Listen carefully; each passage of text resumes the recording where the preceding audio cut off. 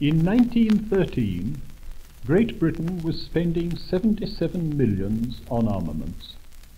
That was when we were on the brink of war, threatened by the strongest army in the world and nearly the strongest navy. Now, when the German army is reduced to a militia and the German fleet at the bottom of the sea, we are spending 116 millions. Allowing for the rise in prices, that is about the same in purchasing power. But considering the present poverty of the nation, it is a much greater burden. 77 millions at a time of acute danger, 116 millions when there is no visible danger at all. Is that common sense? And most other countries are doing much the same.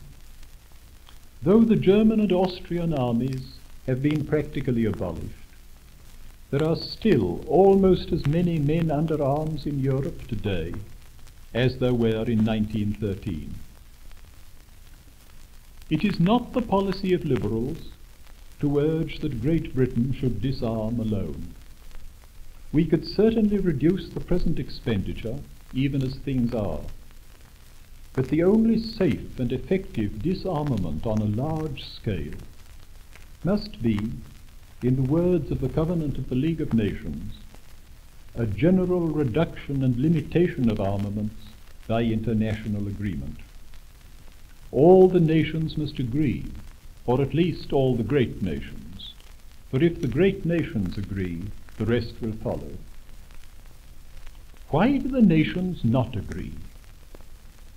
It is partly because the militarists everywhere still believe that the way to have peace is to prepare for war.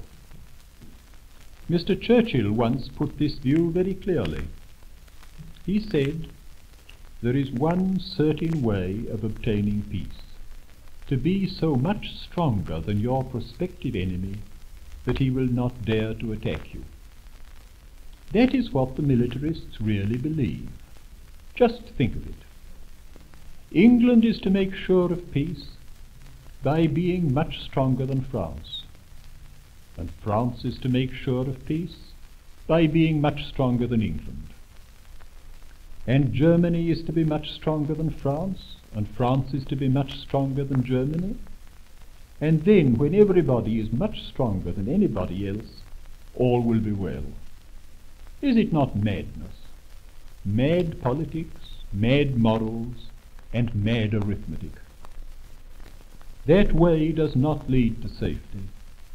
It leads to a race in armaments, and as Lord Grey has told us, it was the race in armaments that made the Great War.